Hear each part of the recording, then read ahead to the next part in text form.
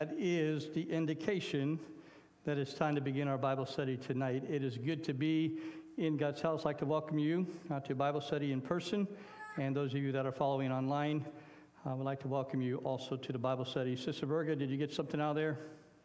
All right, very good. Brother Berga, sir, would you please stand and pray over the Bible study and ask the Lord's blessings upon it tonight?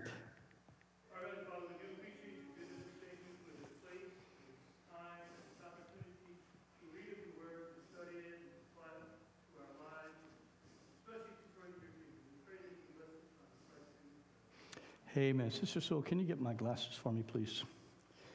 All right, tonight, and thank you. I don't know why we're so loud up here, but it is what it is. How's it out there? Is it too loud? Just right? Okay. Tonight we're going to be continuing in chapter 9 of Isaiah, the book of the prophet Isaiah. And by the time we get to the 8th verse of this chapter 9, verse 8, the darkness of Israel and Judah was almost complete.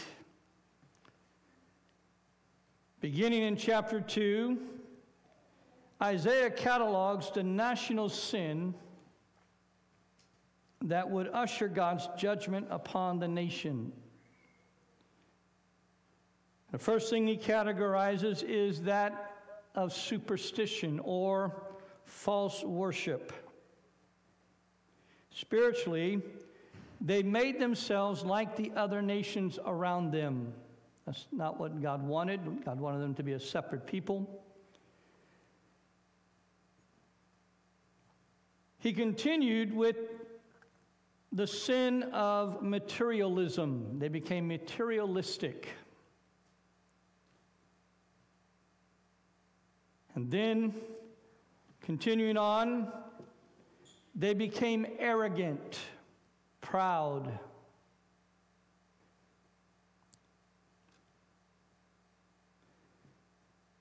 They lacked good leadership.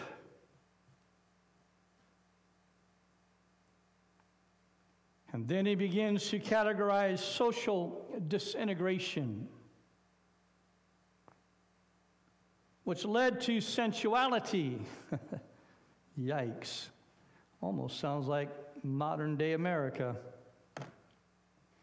And alcoholism. The final years of Israel's monarchy were a period of political uncertainty. Kings like Shallum, who conspired against Zechariah, killed him and reigned a month in Samaria before being killed himself by Menahem. And Menahem reign lasted only 10 years. But while he was there, he led the nation further into idolatry, further away from God.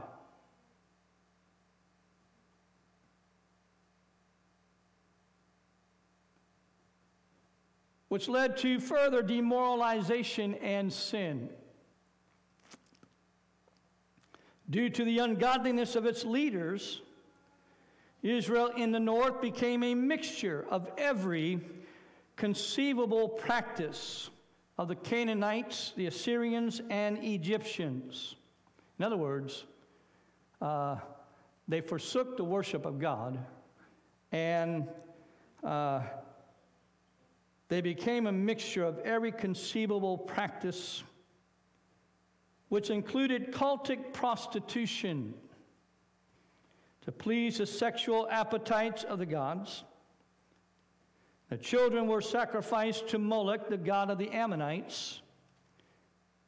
And Judah, the southern kingdom, under the reign of Ahaz, began doing the same things. King Ahaz sacrificed his children this way, sacrificed them to the god Moloch, the god of the Ammonites. And Manasseh did the same thing. Both the northern kingdom of Israel and now the southern kingdom of Judah have rejected God's covenant and we're now traveling further down the road of rebellion against God. Rebellion may appear for a time to be fun, liberating. But rebellion opens the door through the law of sowing and reaping to ruin and ultimately damnation. Rebellion, God told King Saul through the prophet Samuel, he said, rebellion is as a sin of witchcraft. God, the sacrifices of God are a broken and a contrite heart. The sacrifices of God that God accepts really is that of an obedient heart. All right? Tonight, we're going to be looking at verses 8 through of chapter 9 through verse 4 of chapter 10.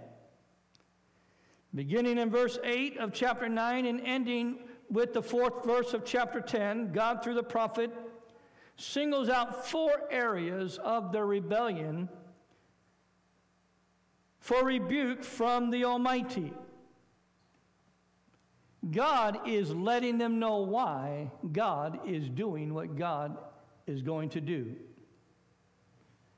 They are, number 1, the sin of make-believe. Yikes. The sin of make-believe. Isaiah chapter 9 and verse 8 through 10 says, the Lord sent a word into Jacob, and it hath lighted upon Israel. And all the people shall know, even Ephraim and the inhabitants of Samaria, that say in the pride and stoutness of heart, the bricks are fallen down. Yes, they are. But we will build with hewn stones. The sycamores are cut down. Yes, they are destroyed. But we will change them into cedars. The sin of make-believe, brought on by a spirit of arrogance, is what we are looking at here.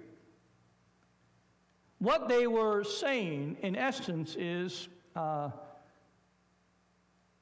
we're bigger and better than God. God tore it down, but we will rebuild it better. God, He had us only use bricks, but we're going to use huge stones now. And our wood for framing used to be sycamore, but now we're going to use cedar.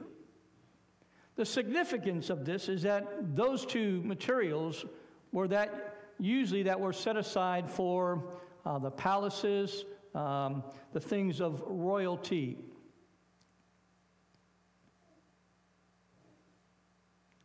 Arrogance says, who is God that we shall obey Him?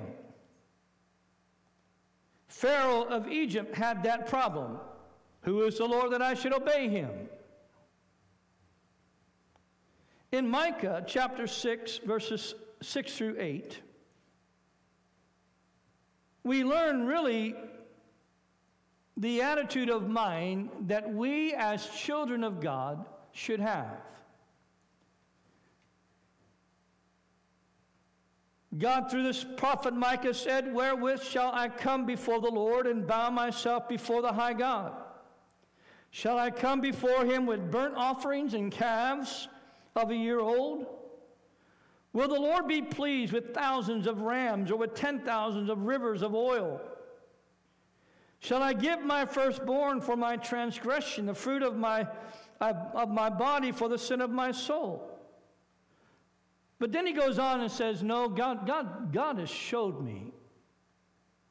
God has showed thee, O man, what is good, and what doth the Lord require of thee? You know, all God is looking for today is a man or a woman who will do justly. And doing justly means what? You treat all men the same. You don't falsely accuse anybody. You don't believe a lie about them. You look at them through the eyes of God. To love mercy. Man, the Bible says if you want to have mercy, you must be merciful. And so to be merciful, to love mercy, and to walk humbly with thy God. Not in arrogance, not telling God, God, this is what you're going to do. You know, they want to tell you that it's okay. Well, we'll just get into it because this is in the Old Testament. This has happened before, all right? Well, let's go on. In their proud and pernicious ways, they arrogantly ignored God's warning of invasion. They expressed their determination to rebuild on even grander scale than before. They had forgotten already the Song of Degrees for Solomon that tells them, and by extension it tells us, it's still the same today, except the Lord build the house, they labor in vain that build it. Except the Lord build the nation, except the Lord build the house, they labor in vain that build it. Except the Lord shall keep the city, the watchman waketh in vain. You can have the largest army in the world. Pharaoh did. Pharaoh went out against what? An unarmed people. And Pharaoh's army was destroyed in a moment of time. Except the Lord keep the city, the watchman waketh in vain. You can have all the mighty weapons, but, you know, if God is not on your side, your weapons, now they may prevail for a while, and they may or may not. I'm not, you know, sometimes the reason why another nation wins in war, and they're both wicked, is because one nation might be a little bit more wicked than the other. You know what I'm saying? And war oftentimes is God's judgment on nations. All right?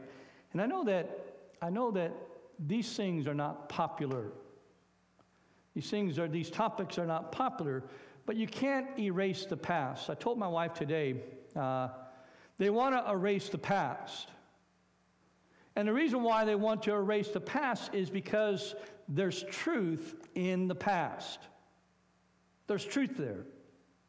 Facts are facts. And facts are stubborn things. They don't change. And so what you have to do is you have to disappear the past. And that's what Israel was doing. They were disappearing the past. You disappear the past by turning your back on God. That's how you disappear the past. Because in the beginning was what? In the beginning was God. In the beginning was God. Where did you come from? God created you. But if you undo the past, then you can fill in the blanks however you want to, you know what I'm saying? But that doesn't work. There is really only one way that works, and it's God's way. God's way really works. And, you know, it could be said that if your life isn't working, try doing it God's way. You know what I'm saying? Try doing this God's way. And some people might say, well, I tried that. And, you know, the question that you might have to ask then is, well, how long did you try it? I tried it for 1 second, you know what I'm saying? A smidgen of time. I gave up too soon. It's always too soon to quit, right? And so, well, let's go on. People build their lives on the sin of make-believe all the time. The end result, though, is the same every time. Judgment, failure, damnation. The truth of the matter is this: all of us are going to stand before God. There's coming a time when all of us are going to stand before God. We might as well get that through our head and make sure that we're able to stand the right way. You know what I'm saying? And so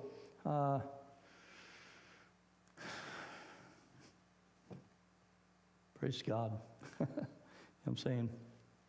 The second area of the rebellion that warranted the rebuke of God was the sin of bad leadership. And what I mean by bad leadership is bad spiritual leadership.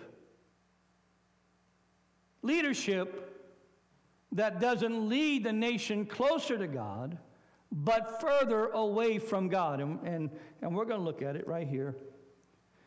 He said, for the people, verses 13 through 17 of chapter 9, for the people turn not to him that smiteth them, neither do they seek the Lord of hosts. Therefore the Lord will cut off from Israel head and tail, branch and rush in one day. How quickly was the judgment of God going to fall? One day.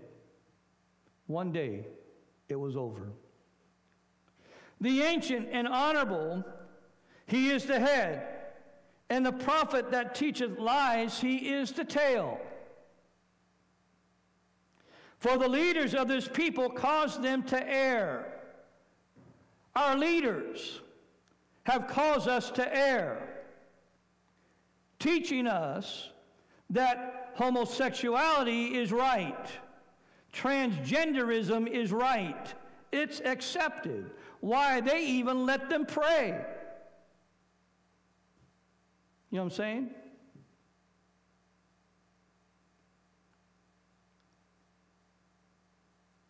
Cause them to err, and they that are led by them are destroyed. The nation was destroyed not because of its people, but because of its leadership. From the preacher on down, the corrupt preacher. Now, Isaiah wasn't a corrupt preacher. But they looked at that man as what? As a traitor. They looked at him as a tyrant, someone that was worthy of death. Why? Because he dared to tell them the truth. The truth is what they needed. The truth is what we need. Because we have to be able to stand before God. And there's only one way that we're going to be able to stand before him, and that is that we are clean. That is that we do what he tells us that we have to do in the Word of God. Therefore the Lord will have no joy in their young men, neither will he have mercy on their fatherless and widows, for everyone is a hypocrite. Oh my goodness. And an evildoer. And every mouth speaketh folly. For all this his anger is not turned away, but his hand is stretched out still. In these verses, both elders and prophets are singled out for rebuke. This shows that all alike, the head and the tail, are rebellious against God. The leadership made themselves bad by not urging the nation to turn to God. They indeed were the ones that allowed the nation to become what it was. The third area of the rebellion that warranted the rebuke of God was the sin of disunity, division, sowing discord for political gain. Manasseh, Ephraim, and Ephraim, Manasseh, verse 21 of chapter 9. And they together shall be against Judah, one against the other. One citizen against the other. Who did that? It was again the leaders.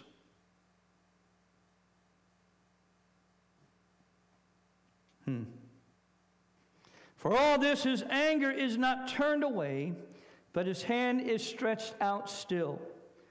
Like a raging wildfire, the effects of their sin sweep through Israel, setting fire to everything in its path.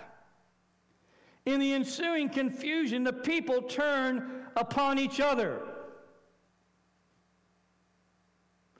Disunity, turning against others, has always been part of the plan of the enemy of God's people.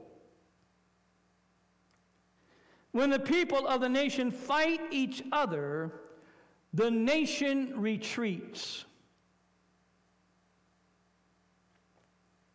Hearts grow harder, and God is forgotten. God is forgotten. And that really is the end game. The end game of communism, of socialism, is for us to forget God. And that's a fact. It's the truth. Because according to the communists, religion is the opiate of the masses.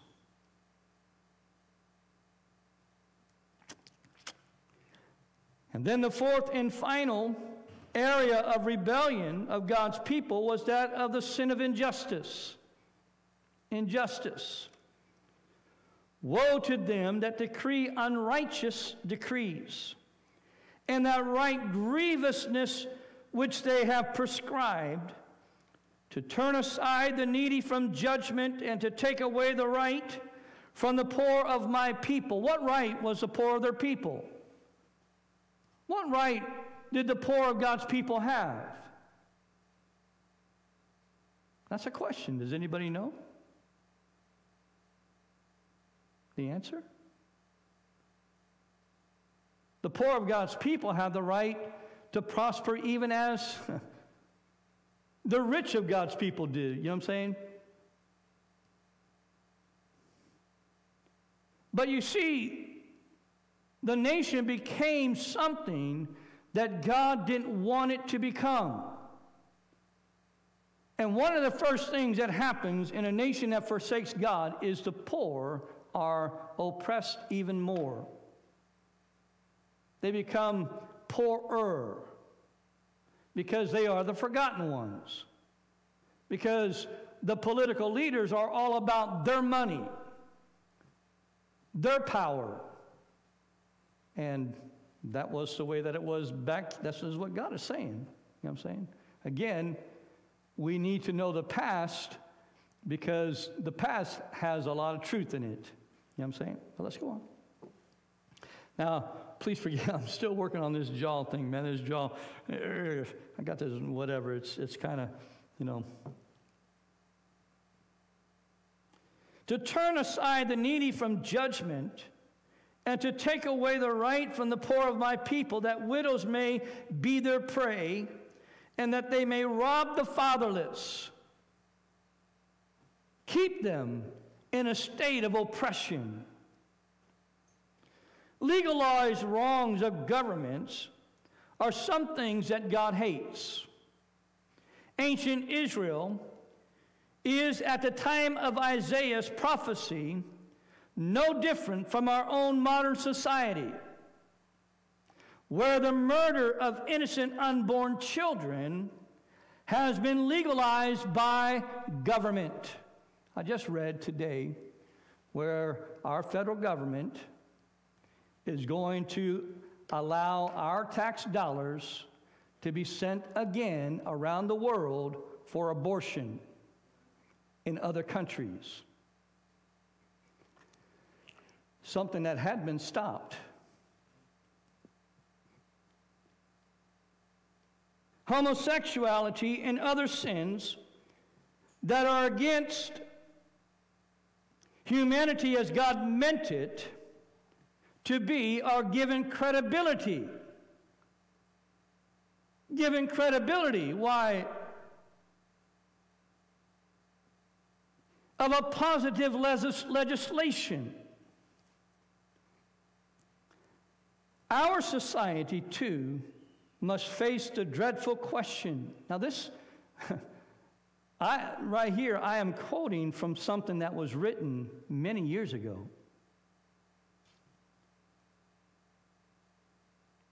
Our society, too, must face the dreadful question found in Isaiah chapter 10 and verse 3. And what will we do in the day of visitation, and in the desolation which shall come from far? To whom will we flee for help? When we turn our back on God, when we get to the point where God can't help us because in our pride, we won't humble ourselves. You know what I'm saying? And I'm speaking nationally. And the reason why we won't humble ourselves is because, well, the God of the Christians, we can't do that because that will leave this group out over here or that group out over there. You know what I'm saying? Well, the God of the Christian, who is He?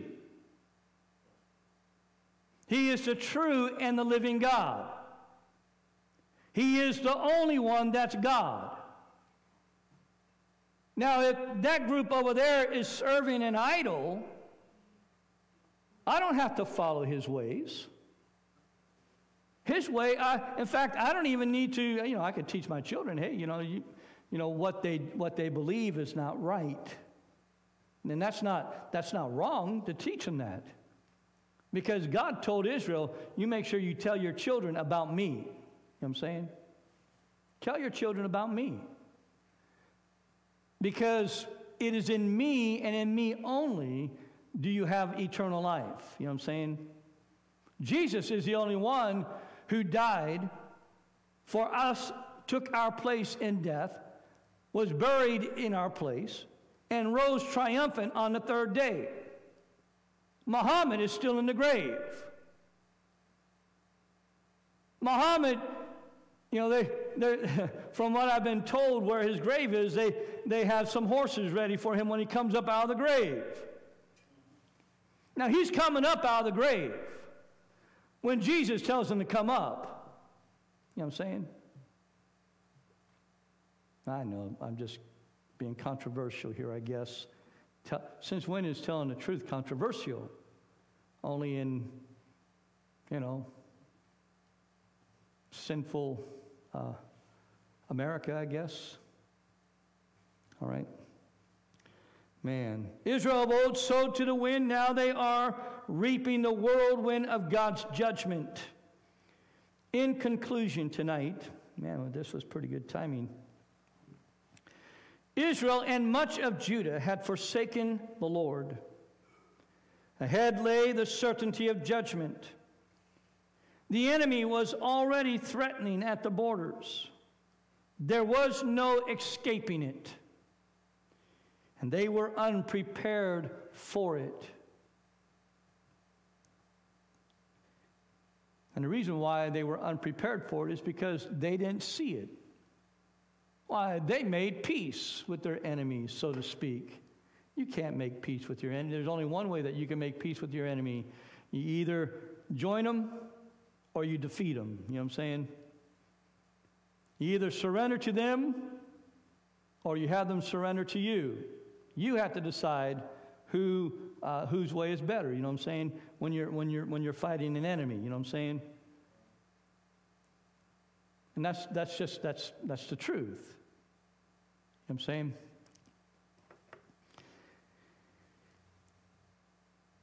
At the risk of repeating himself, Isaiah cannot help but point to Jesus as the only hope for them. Lay in God's promised child, Jesus, the light of the world. It is in his light that we find what we're looking for, and only in his light. I'm glad that tonight God still offers the light. He still offers himself. We're here tonight as a testimony to the fact that God is still reaching out to fallen man. Now, there's coming a day, and I don't know when it is, but there's coming a day when we will be taken from the earth.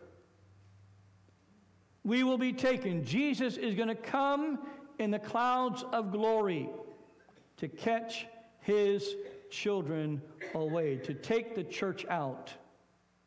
To take the church. And now, who is the church?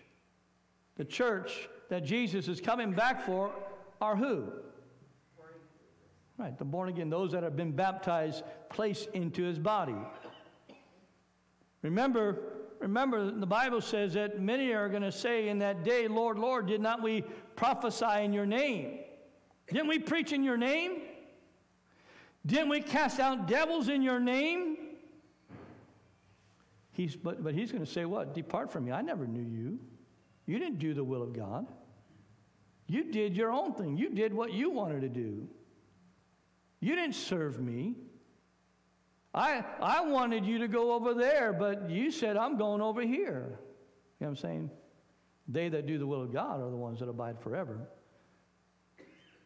And so, and again, that goes back to Micah, walking humbly with the Lord our God, walking humbly with our God, walking humbly before him. And sometimes that humbly walking before him is hard. It's hard. It's hard. Because, man, you have all these grandiose ideas. You have all these... And God says, hold on, buddy. Hold on, buddy. But God, man, I'm like a rocket ship that's getting ready to take off. They've already started the ignition process, and you can see it, man, it's starting to shake. God, I'm ready to go. But God says, hold on.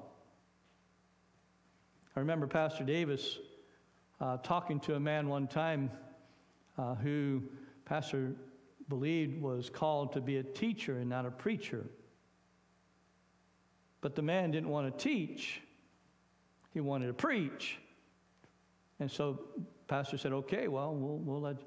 And so after years and years and years of going out and preaching and not really, the man finally got to the place where he said, I think God wants me to teach. I'm saying, he got the preach out of him. He got really his will. He surrendered his will to God's will. And so, I mean, that's a struggle. You know what I'm saying? That's a fight. That really is. Walking humbly before God, man, it's like sometimes, man, God, and then you get all frustrated and whatever because things aren't going the way you think they ought to be going. But God's in control. God knows what he's doing. All right? And maybe that's the lesson that God's trying to teach us is that he really is God, and we really can trust him. We can trust him with our life. If God told me to sit down right there, I got in trouble one time because I was told to do something, and I did it. I followed all the way to the very end. And when I got called, I said, well, sir, I didn't do it because I was told not to do it. So I said, sir, next time something like this comes up, would you want me to call you and ask you if I should do this? And I'm not getting into any details of it. It was just because I, the last thing I was told to do was just wait. You know what I'm saying? And so I did. I waited. It's not something I wanted to do. I wanted to let everybody know. But I was told to wait. And so I did. And I got called on the carpet. But my answer when I got called on the carpet was, this is what I was told to do. And so they couldn't say anything about it. You know what I'm saying? Nobody could say anything about it because I was only doing what I was told to do. You know what I'm saying? And so And sometimes that's hard. It's hard. It's hard. But when we do it God's way, it works. It really does. It works. And thank God today that we really can do it God's way. God doesn't make it hard. What did Jesus say? Brother Vasquez, what did he say? Jesus said what? Come unto me, all ye that are heavy laden, labor and are heavy laden. He said, learn of me. He said, for I am meek and lowly. You know what I'm saying? God's ways are not hard. Now they can become hard because, man, like I said, man, we're ready to go. You know what I'm saying? And don't ever lose that. But at the same time, like David, he said, shall I go up or shall I not go up? God said, you go down and you wait. Go down. And when you hear the rustling in the mulberry trees, then you go up. You know what I'm saying? There's a time. There's a time to wait, and then there's a time to go. Father, we thank you for the Bible study tonight. Thank you for your goodness. Thank you for the glimpse that you give us of the past. God, that we might learn from it and become wise. Help us to understand completely and entirely, God. God, that your word is truth. No matter what man does, no matter what man says is right, your word is still the same today as it was when it was first penned. You're the same, God. You are he that is the same today, yesterday, and forever. You do not change. Your standard does not change. And just because man says it's okay doesn't make it okay in you and before you. And we will answer for our own sin. God, we ask that you would help us to walk humbly before you. And especially as these days, God, in these days where it seems like we are being divided and there is a lot of discord that's being sown, a lot of untruths that are being taught as truth. God, help us, God, to walk humbly before you and to trust only you. God, for your word is truth, and your word is eternal, and your word is the source of eternal life. Have your way in our hearts, our souls, our homes, our families, our mothers, our fathers, our sisters, our brothers, our community. God, we need you now more than we've ever needed you before. God, have your way. Help us as a church, help us as a community, as a people, to love one another, to walk humbly before you, and to share the glorious gospel message of a loving and caring Savior who died for the whole world.